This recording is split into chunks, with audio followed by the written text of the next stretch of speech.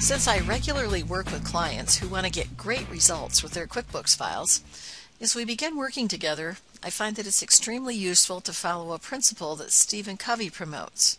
It's called begin with the end in mind. As you create and build your QuickBooks structure, one of your primary goals should be to design a system that lets me produce a wide variety of useful, understandable reports.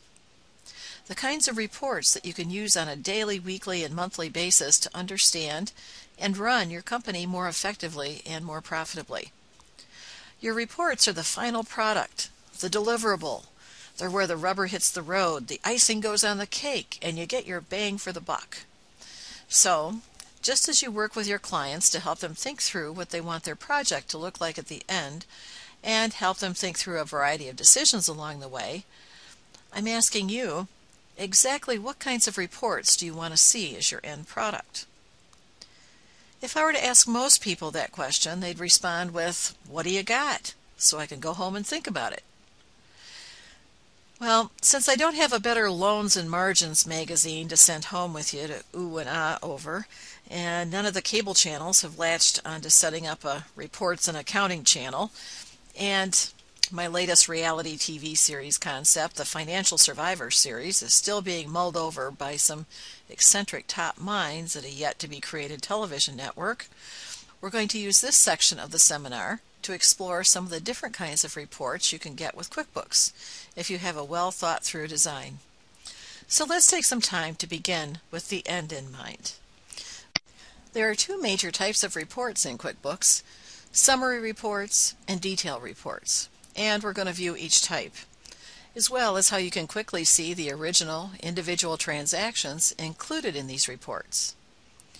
Now, in order to see a sample of a summary type of report, let's go to the QuickBooks Report Center and select a standard profit and loss report. After you've done this, you'll be asked to choose the date range to be displayed in this report. For this example, please click on This Fiscal Year to proceed. Then select OK to approve the date range displayed. And open Sesame. A profit and loss report pops up and displays the results of transactions entered to various income statement accounts for this fiscal year. This is a summary report. You'll see that it shows a total for each account. The account totals show the accumulated results of all of the transactions assigned to that account over the time period that you chose when you ran the report. For instance, your total income for this time period, and immediately beneath the cost of goods sold title, your compensation cost totals for this time frame.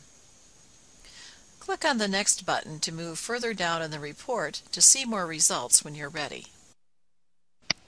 At the top of this screen, there are more costs of goods sold.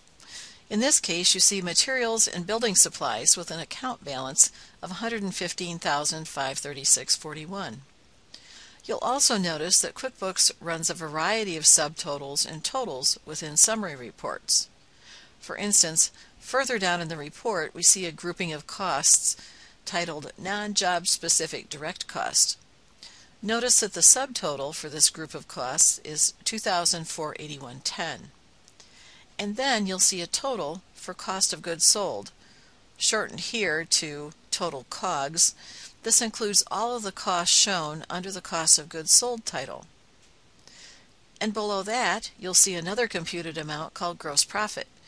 This is computed by subtracting cost of goods sold from income. Click the scroll bar to continue through to the end of the report, where you'll see the net profit for our sample company.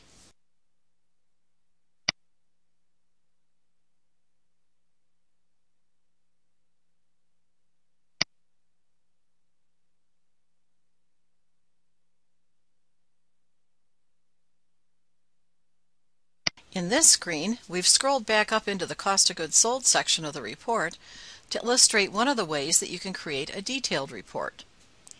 In this instance, let's look at the detail for the materials and building supplies account. All you'll need to do in QuickBooks is to double-click on the amount shown to see the underlying. The report that pops up is a detail report. It shows the individual transactions that make up the amount shown in the account total. So in this detailed transaction report for the materials account, you see each individual transaction listed, the type of transaction, the date it occurred, the transaction reference number, the job name and or vendor name, memo notes, the amount, the balance, and so forth. Then, let's say you see a particular transaction that you want to see in more detail. At any time that you want to, you can just double-click on any transaction to see the actual entry. Go ahead and double-click on the Wolverine and More entry to see what happens. The original entry is displayed, which, in this case, is a bill. You can just review the entry and leave the transaction, or, if you wish, you can make a correction and resave it. Any changes you make will immediately show up in the detailed and summary reports.